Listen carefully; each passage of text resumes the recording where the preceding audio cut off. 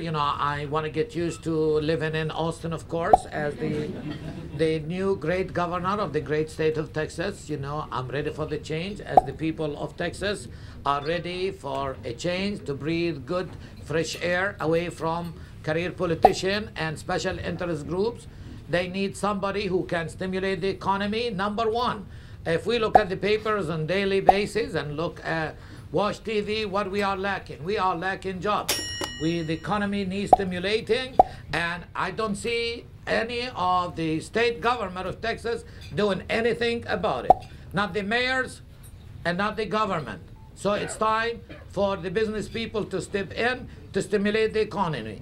It is natural. Where does the economy, run? Business people.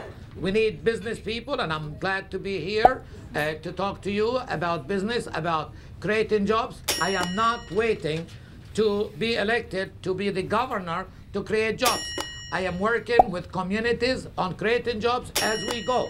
I'm talking about green, good paying jobs. What we're going to be doing is opening small factories in all communities that needs jobs. I'm talking about we're going to start with the stress areas, where areas people are lacking jobs, where people don't have transportation to even go to a job. We need to create local jobs, and what the first project is to manufacture solar panels and create, train people to install solar panels. So that is the first project that, you will see in Houston.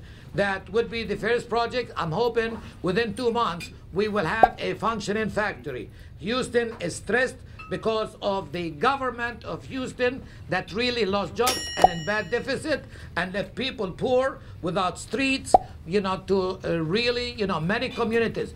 Normally what they're doing, they are paying attention to the rich areas, the famous areas, the people who contribute to their campaigns. These are the people who are served. What about the poor people? Is it not time for us to serve the needy people that need the jobs, the hard-working families, the people who are losing their mortgages, the people who cannot afford good education, the people who cannot afford health care? They need a governor from the people, by the people, for the people. I am the man who qualifies for the job.